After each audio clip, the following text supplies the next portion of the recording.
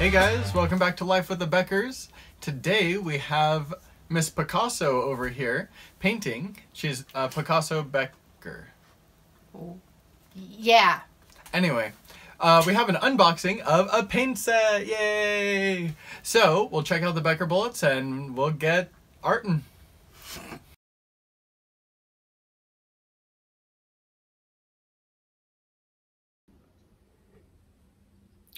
Was gonna sit down and start filming for a video, but Petunia decided that instead it's time for snuggles. So now we're gonna do some of that instead.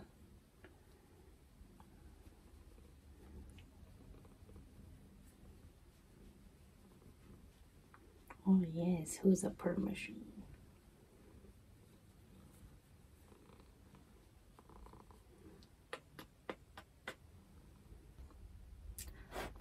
Alright guys, so here we have the acrylic paint set, 75 piece set. It's from the company Esrich on Amazon. So we're going to go ahead and get that unboxed and check it out.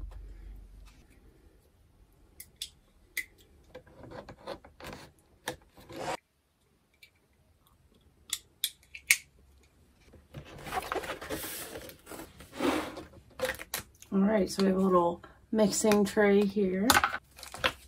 2 sponges, 2 different size palette knives. It looks like there are 4 and a 5. I honestly don't know what that means, but I imagine it correlates to their size. And there's, looks like 2 sets of the same set of brushes.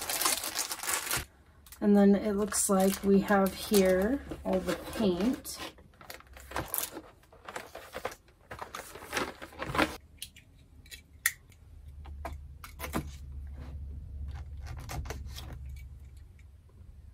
Yes, Tony, you're a good unboxing assistant. Ta-da! I picked this set because it has a lot of the regular colors, like what you would look for, but it also has like some silver, bronze, gold, copper, some metallic colors. So I thought that that would be really fun to have some of those other metallic colors as well as some of the regular different colors. And we hopefully will be learning to make all the different colors possible with what we have here. But this is definitely a good, easy start with a lot of different colors. So I definitely am glad that we got this set.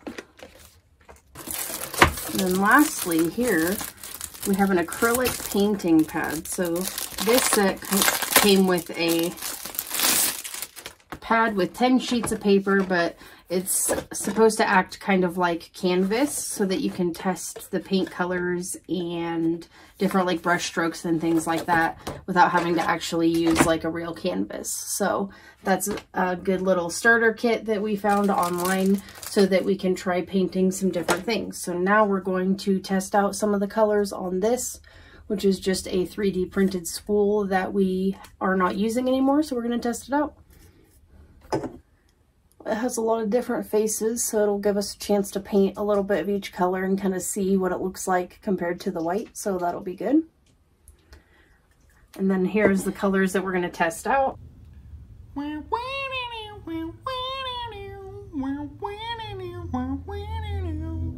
And this is the brush that I decided to use. It seems to be the best for painting a small, like, rectangular space. And it's pretty soft. It was a little crunchy at first, but after I pushed it a little bit, then it's nice and soft. And then here is one of the palette knives up close as well. I'm probably not going to actually use it, but just in case I need it, I'm going to keep it out. Schwa-da-dee-da-pwa, schwa-da-da-dee-da-pwa-wa, pwa-pwa-pwa-da, schwa-da-da-da, pa-da-da-pa, pwee-da-da-da-pwa-da-da-da-pwa, pwee-da-da-da-pwa-da-da-da-pwa-pwa-pwa-pwa. right, so here we have the first round of paint that's totally dry.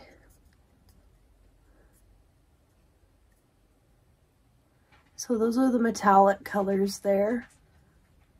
And then we have kind of our skin color.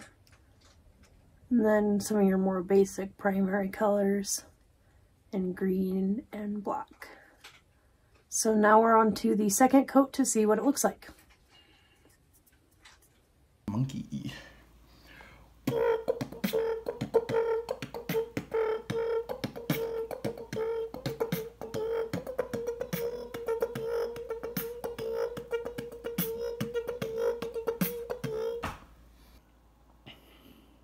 Boo! Boo! All right, and here is our results from our second coat of paint. So the green did a little something weird. Not really sure what's wrong with that, but definitely could use another coat. The blue is nice and thick, but not the most even coat. So, you know, could have been better on my part. The black looks really good, I think. Then we have our gold, the silver, bronze, and then copper. The copper is very pink, so maybe that would look better as like a highlight color on something instead of just that straight color. Maybe something like a gray, like primer underneath or something. But I do think that the other three look pretty good, true to color. Gold, silver, and bronze. Skin color is a little interesting looking to me. But maybe again with the right background it'd look better. Then we've got our yellow, nice bright yellow. So it looks pretty good. Like I said, could have been a better paint job on my part on some of them, but overall I'm definitely pretty happy with the color and the pigmentation, and learned a lot as far as painting some 3D printed items from the little test, so that was good as well. So there we go, ta-da! All right, so here we have our very adorable Life with the Beckers license plate cover designed by Jessie. And I'm going to paint the lettering and the little decals so that we can see them a little bit better. Paint them with some black acrylic paint, and we'll see how that looks and how it lasts.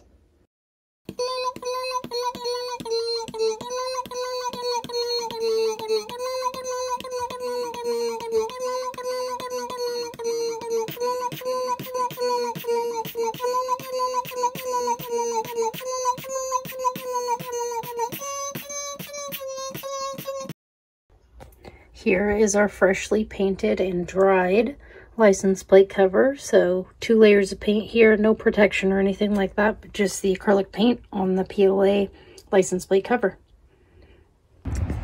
Check this out, guys. This is after 9 weeks of being on the front of my car. And we did 2 layers of paint, and we didn't cover it with anything.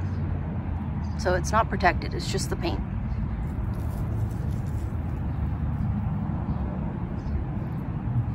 So that's kind of what it looks like.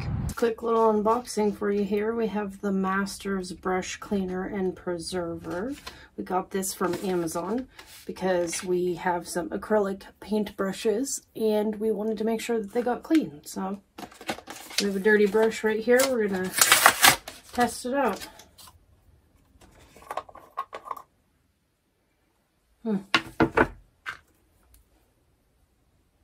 So it says you just get the brush wet. And then you just swirl it around in there.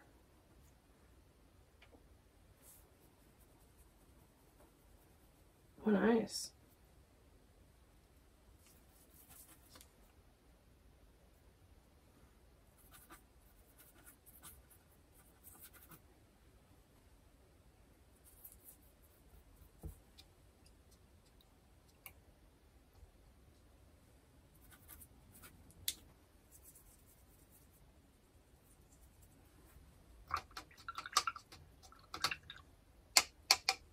Smells pretty good.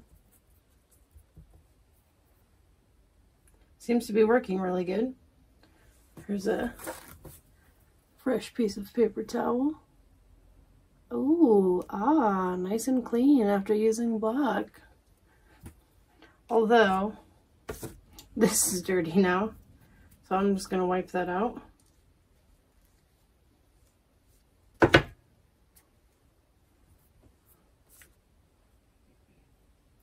Definitely does not smell bad, but it does have an interesting smell. Kind of like a... I'm not sure, like a lemony smell, kind of. It smells like a cleaner.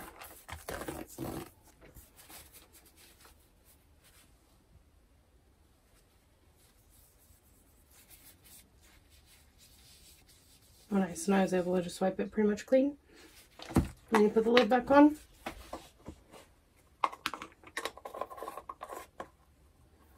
And this is supposed to be used for oil paint, acrylic paint, or watercolor paint.